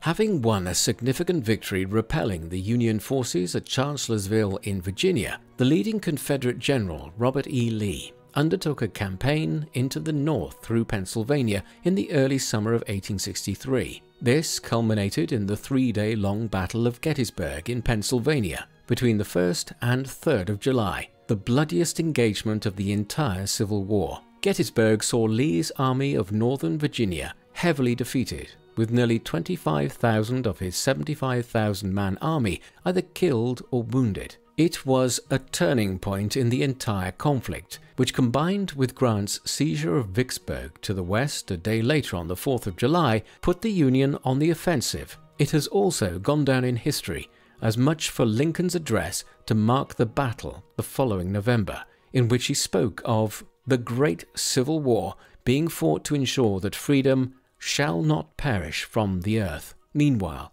in recognition of his prowess in the field and accomplishments in the seizure of Vicksburg and other strategic sites, Grant was appointed as Lieutenant General in March 1864 and placed in overall command of the Union Army. He was now in charge of the effort to finally defeat the Confederacy and bring the war to an end. Grant's strategy was relatively simple in 1864. He intended to use the Union's numerical superiority to essentially confine Robert E. Lee's forces, protecting Richmond within the state of Virginia, while several of his sub-commanders would conduct campaigns further to the south and southwest, for instance, seizing Georgia. This strategy was broadly successful elsewhere, although despite the tightening of the noose on Richmond, Grant failed to take the Confederate capital in 1864, even after a near 2-week-long bloody engagement at Cold Harbor some 10 miles from the city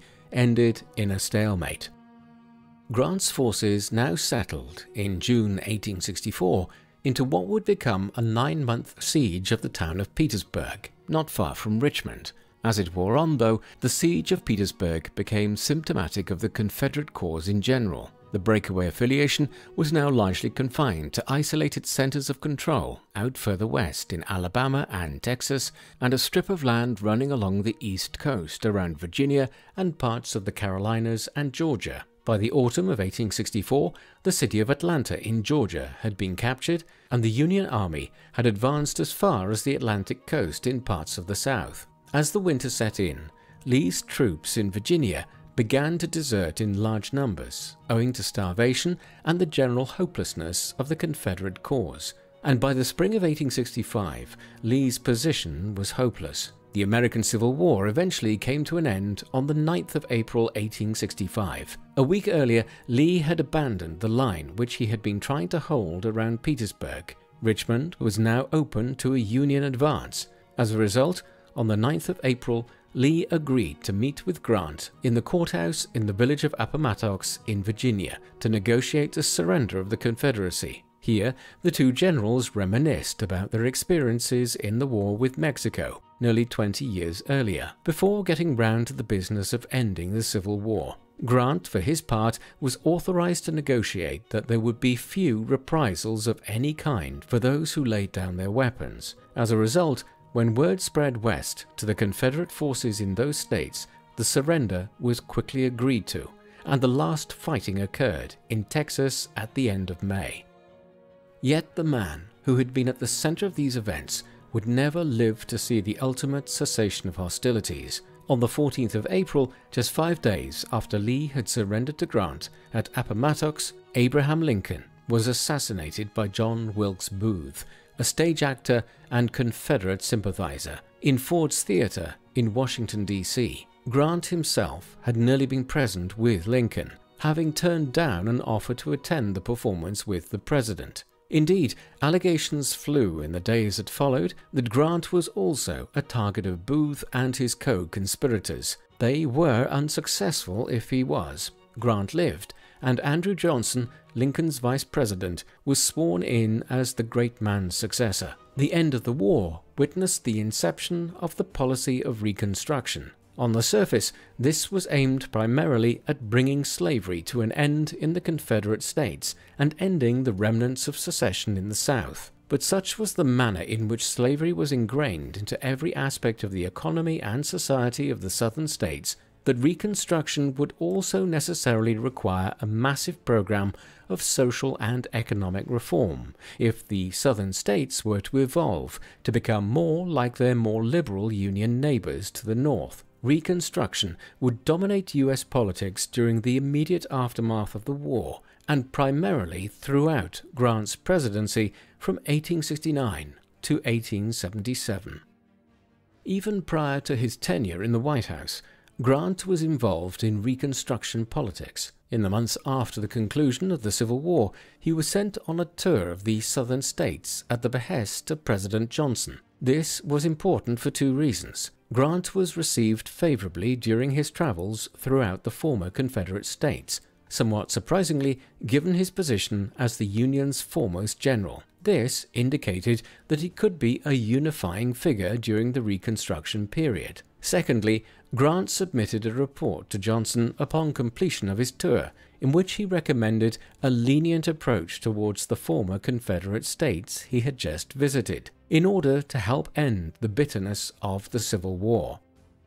His drift towards politics did not end there. In 1866, he was appointed a general of the Federal Army, now that the Union titles of recent years were dispensed with. And then, in 1867, when Johnson removed Edwin M. Stanton from his position as Secretary of War, Grant was offered the position. Grant accepted the office on an interim basis in August 1867. However, a constitutional problem now arose surrounding the Tenure of Office Act. This dictated that a sitting cabinet secretary could only be removed by the executive with the consent of the Senate. As such, Johnson needed Stanton's removal to be sanctioned by the upper house of Congress. When the Senate refused to approve Stanton's dismissal in December 1867, Grant resigned in January, provoking a split with Johnson in the process, who had believed that Grant would refuse to relinquish his position as Secretary of War. This resulted in the decision over Stanton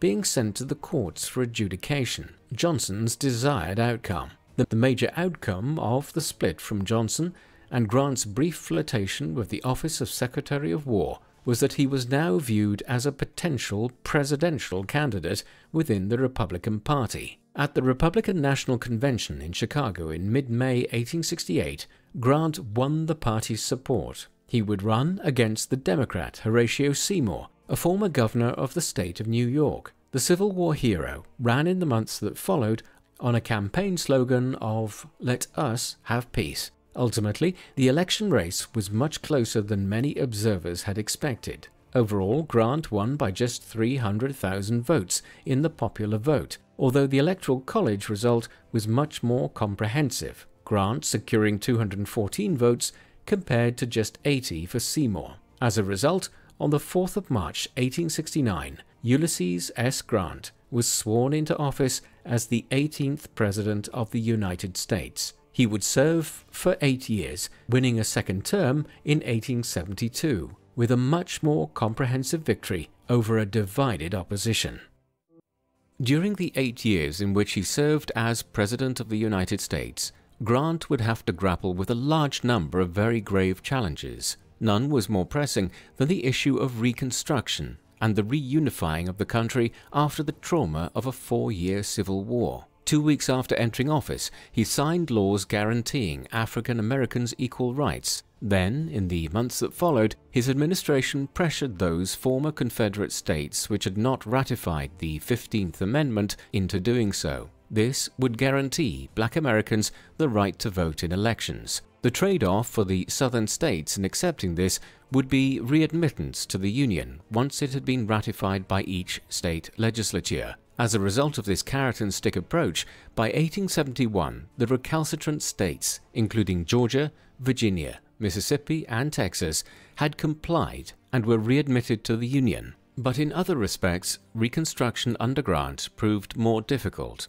Armed bands of traditional Southern conservatives sprung up across the former Confederate states in the late 1860s and early 1870s. The Ku Klux Klan was just the most prominent of these, and others, such as the Red Shirts and White League, collectively termed Redeemers, strove to use violence and intimidation to reclaim control of the southern states of the Democratic Party and force through a white supremacist agenda. In response, Grant's administration created the U.S. Justice Department and charged it with cracking down on white Redeemer movements in the South. In tandem, the Federal Army was dispatched to key sites in order to maintain law and order and defend Reconstruction. The result, it is generally acknowledged, is that Grant's administration crushed the power of the Ku Klux Klan for a generation in the South by arresting hundreds of senior members and prosecuting many of its most powerful benefactors who financed the Klan. Nevertheless, despite these efforts, it was clear by the mid-1870s that Reconstruction was largely failing, and Redeemer Democrats were seeking to create a society in the South, which, in the absence of slavery, would still disenfranchise and savagely oppress the large African American population across the former Confederate states.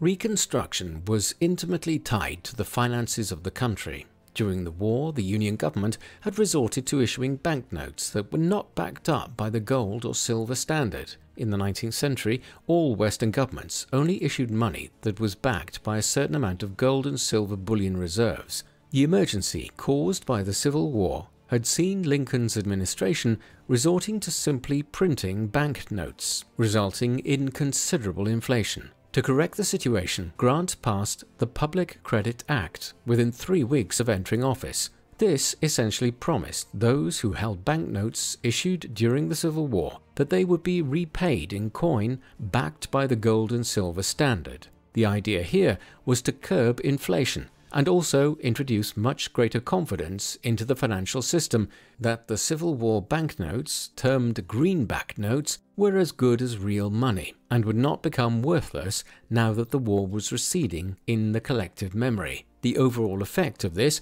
was a continuation of the economic recovery, which had already started under Johnson's administration between 1865 and 1869. Yet it was not all smooth sailing on the financial front across the 8 years of Grant's administration. In 1873, an economic crisis developed following the collapse of the New York brokerage firm J. Cook & Company, which was heavily involved in the railway building boom of the time. As the west and east coasts were connected via extensive train lines, This was compounded by frailties in the global economic system, with Germany having demonetized silver in the aftermath of the unification of the country in 1871, triggering a series of financial failures in European capitals such as Vienna. The resulting downturn led to an economic depression, which would linger for the remainder of Grant's second term, creating financial hardship for many American citizens. The economic crisis was known at the time as the Great Depression, but this term was abandoned 70 years later when a much deeper economic crisis led to the period after the Wall Street crash of 1929 becoming known as the Great Depression. Accordingly, the economic crash and depression of 1873 to 1877 is today termed the Panic of 1873.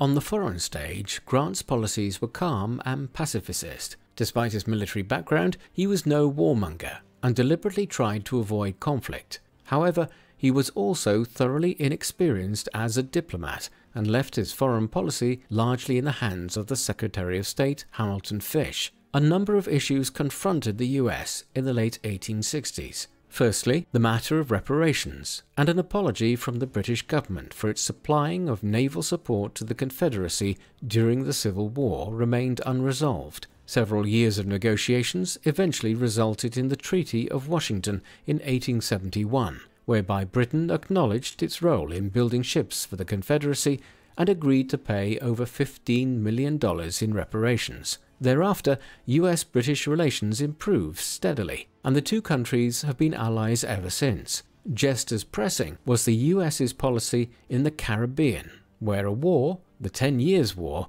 had broken out between Cuban rebels and Spain in 1868. Despite occurring on its front door, the US maintained a policy of fairly strict neutrality in this, the first of 3 independence wars waged on the island of Cuba in the second half of the 19th century. More interventionist was the approach of the Grant administration to the island of Hispaniola. Then, as now, this was divided into 2 countries, Haiti and the Dominican Republic, or Santo Domingo. Grant was of the view that by acquiring control over Santo Domingo, the US could gain a strategic interest in the Caribbean and also in the lucrative sugar trade of the region. In 1869, negotiations were opened with the government there to purchase the country, with US business interests acting as intermediaries. But after 18 months of wrangling over this, the scheme came to nothing, largely owing to the opposition from within Congress. The affair tarnished Grant's reputation to some extent,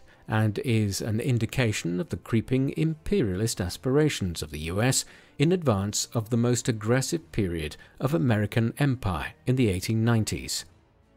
Grant's approach towards the Native American people was enlightened by 19th century standards. He was a relatively benign assimilationist, believing that the Native American people should be treated fairly and enjoined to embrace the benefits of a Western education, economy, culture, and government. This might seem like a heavy-handed form of cultural intolerance by today's standards, but for a country which counted several presidencies in the 1830s, 1840s, and 1850s, whose policies towards the Native American people had bordered on genocidal, Grant's approach was comparatively progressive. As a result, several peace treaties were negotiated with the Apache and Sioux ends of the Plains and Midwest during his first term in office, and conflict between the Native American people and the federal government was at an historic low. However, Grant's Native American policy could ultimately not escape the historical circumstances in which it was conceived. Try as he might to forge a new pathway,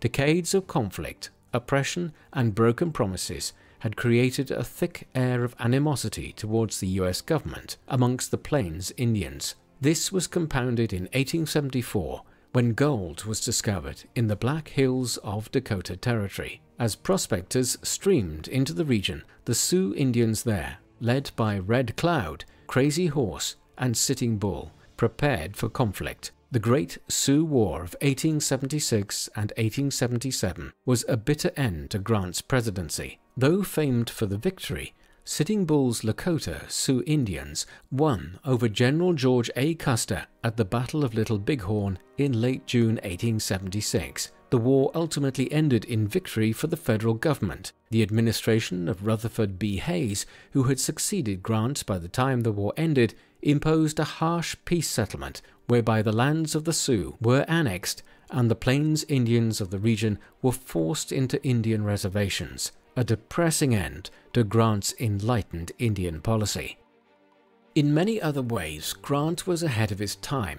For instance, in 1875, he proposed a constitutional amendment to fundamentally weaken the ability of religious groups and churches to dominate the educational curriculum in a given state or region.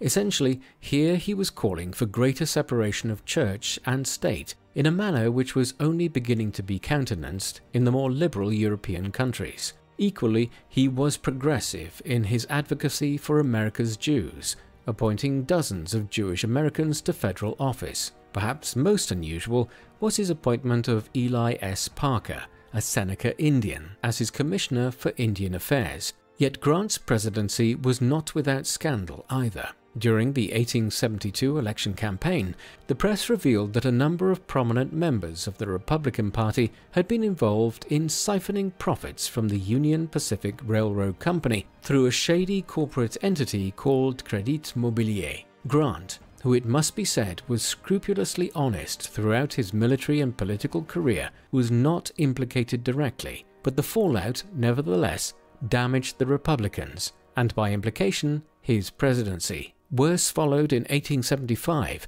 with the so-called Whiskey Ring Scandal. This had involved prominent federal officials and whiskey distillers defrauding the government out of tax revenues, facilitated by a widespread system of bribery. Again, Grant was not involved, but his private secretary, Orville E. Babcock, was, as was the Secretary of War, William Belknap. Resignations followed, but Grant again was damaged in the final 2 years of his presidency by the actions of others.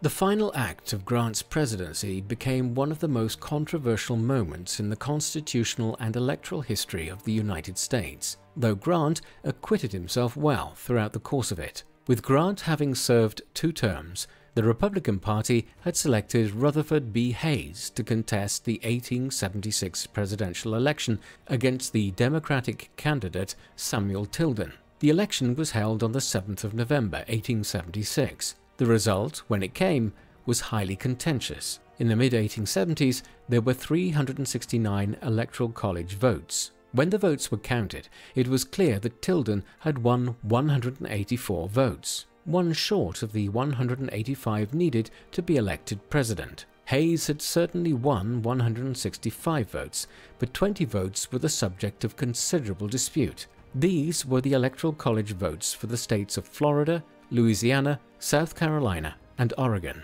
In the case of Oregon, the vote was contested as one of the electors for the state was found to be illegitimate, as he was an appointed official there, while in the other 3 states the vote was close enough that both parties claimed victory. The dispute dragged on into 1877. As it did, Grant, as the sitting president, came center stage. He instructed Congress to resolve the matter through legislative action and according to the electoral rules. He also refrained from mobilizing the army in the event of continuing disagreement, and on the 29th of January 1877, he formed an electoral commission to decide on the matter. This eventually resulted in what was to become known as the Compromise of 1877. Under its terms, Rutherford B. Hayes was elected as the 19th President of the United States, a decision which was certainly fair, as the surviving evidence indicates that Hayes had actually won the 4 states in contention, though by less than 1,000 votes in the cases of both Florida and South Carolina. As such, Hayes would enter the White House with the smallest winning margin in the U.S. electoral history, winning the Electoral College vote by 185 votes to Tilden's 184 votes. But his victory came at a cost. In return for their acceptance of the result, the Democrats demanded that federal troops, which had been stationed across the former Confederacy states in the South since the end of the Civil War, should be removed from states such as Florida, Louisiana, and South Carolina. In the aftermath of their departure, the Democrats tightened their grip on the southern states, essentially rejecting Reconstruction and opting for a harsh imposition of Jim Crow laws, which disenfranchised the free African American community in the South of the United States. Part of Grant's legacy has been tied up in his role in the Compromise of 1877 and the manner in which it allowed for the oppression of the African American communities of the southern states for decades to come. Yet Grant can hardly be held accountable for this. The southern states always seemed likely to set out on the path which they did in 1877, and Grant can hardly have prevented this in his final days in office. Conversely, at the time, he was widely praised for the manner in which he averted a constitutional crisis and renewed violence across the United States through his handling of the election crisis.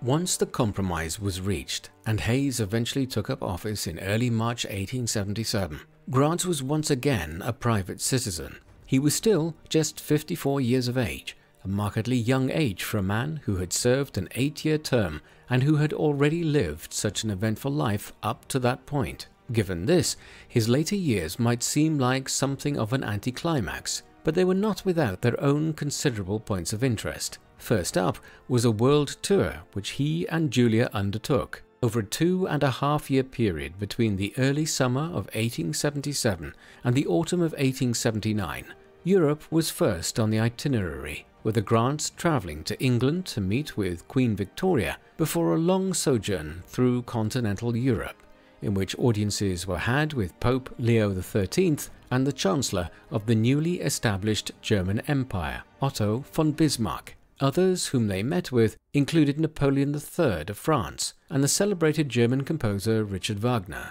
Further travel was then undertaken to the Holy Land and Egypt before returning to Europe and then heading onwards to Asia in 1879. The last leg of the world tour was the most interesting in many respects. While visiting Meiji, Japan, Grant became involved in efforts to establish a lasting peace between Japan and Qing China, during the course of which he got caught up in a conspiracy which aimed to assassinate both the Emperor Meiji and Grant himself.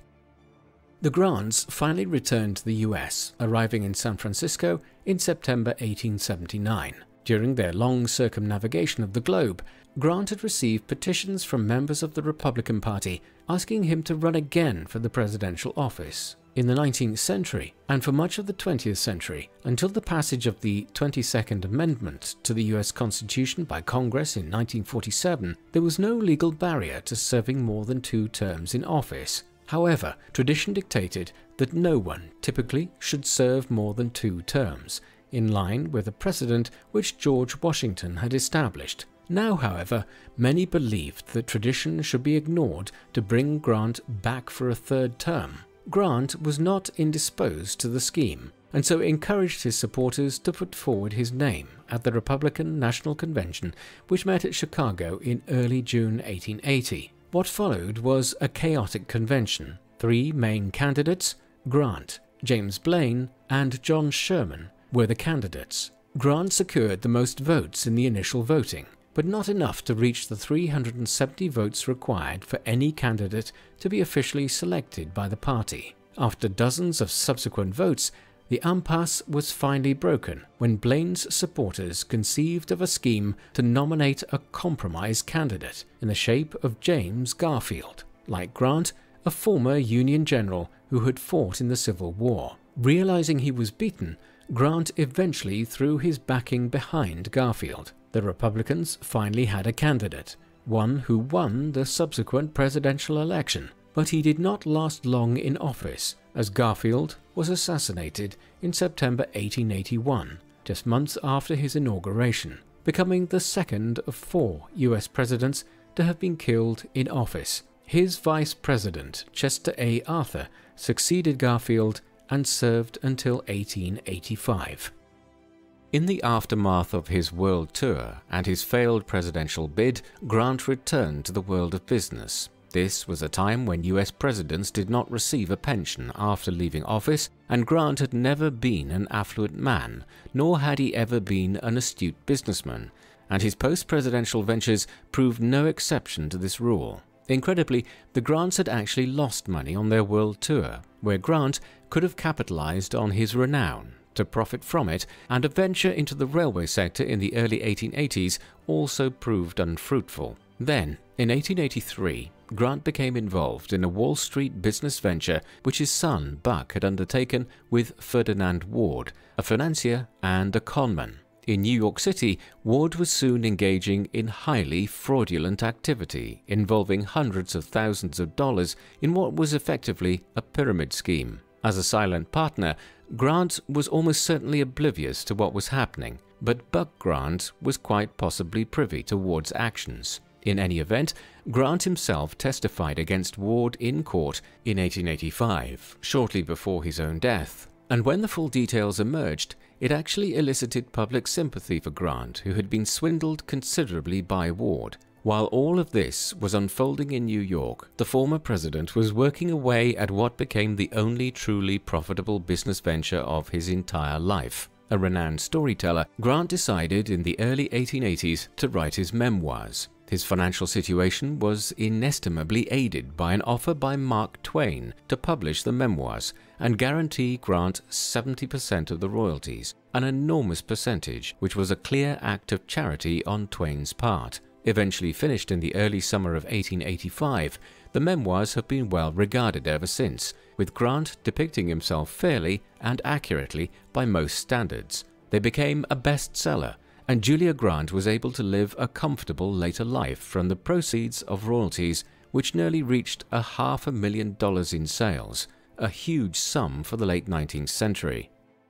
Yet Grant would never live to see his memoirs published. In the summer of 1884, he had developed a throat problem, which was subsequently diagnosed in October as throat cancer. It advanced rapidly, and Grant would ultimately die from it on the 23rd of July, 1885, just days after finishing his memoirs, and at the relatively young age of 63. Over 1.5 million people attended Grant's funeral in a long 11-kilometer procession through New York City on the 8th of August 1885. In sharp contrast to later impressions of his presidency, Grant was eulogized at the time as being comparable to George Washington. He was buried in Riverside Park, but his body was later re-entombed at the purpose-built General Grant National Memorial in the Morningside Heights neighborhood of Upper Manhattan, where it remains the largest burial tomb dedicated to an individual in the entirety of North America.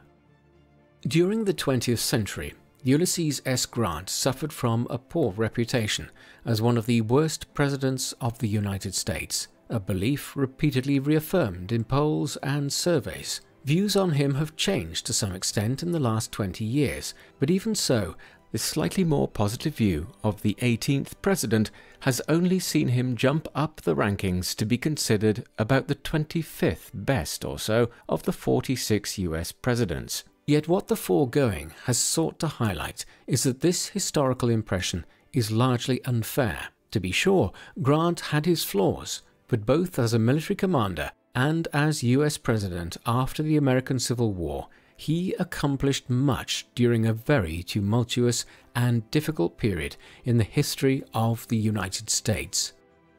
Grant's military record speaks for itself to a large extent. Early on, he gained some attention for his service during the US-Mexican War, but thereafter, owing to a number of personal motives, he drifted away from military service. The outbreak of the American Civil War, though, in 1861, brought him back into the field. In the early years of that conflict, he distinguished himself well enough to become one of the Union's senior commanders, and no one was as prominent as him in the final reduction of the Confederacy in 1864 and 1865. Many scholars have pointed to the overwhelmingly superior resources which Grant had at his disposal against Robert E. Lee in these closing stages of the war, and suggest that he could not really lose given these advantages. But several other Union generals had previously been given the same resources as Grant had in the last year or so of the war, and yet they had failed to defeat the Confederates.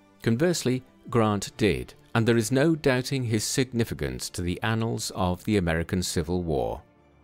His post-war record as president is less well regarded than it might be. As the 18th President of the United States, he guided the country through the arduous early period of reconstruction and economic stabilization in the aftermath of the war. He was successful enough that he was easily re-elected for a second term in the election of 1872. Moreover, Grant succeeded in reducing the power of groups, such as the Ku Klux Klan, in the aftermath of the war to a significant degree. Certainly, the Klan rose to become a very troubling aspect of American life again in future decades, but this was not Grant's fault. Furthermore, while his policies towards the Native Americans of the Plains ultimately ended in war in the mid-1870s, Grant's approach towards the Indians was relatively progressive for its time, and the Sioux War was as much the product of decades of Western expansionism as it was anything Grant did during his term in office. Finally, his role in resolving the crisis which ensued from the presidential election of 1876 needs to be considered and appreciated. Thus, we are left with a man who has been largely unfairly denigrated by subsequent generations. Grant was something of a contrarian, and certainly a heavy drinker throughout his life, but ultimately he navigated many of the difficulties and challenges he encountered as well as he could. There are a great many of America's presidents who are generally more favorably regarded than Grant, who, if they had been placed in his shoes between 1869 and 1877, might not have kept the ship of state on such an even keel in the aftermath of the only civil war the country has ever experienced. That is to his credit. What do you think of Ulysses S. Grant? Should he be primarily remembered for his role as a general in the American Civil War? Or is his legacy as President of the United States one which has been unfairly dismissed and forgotten? Please let us know in the comment section. And in the meantime, thank you very much for watching.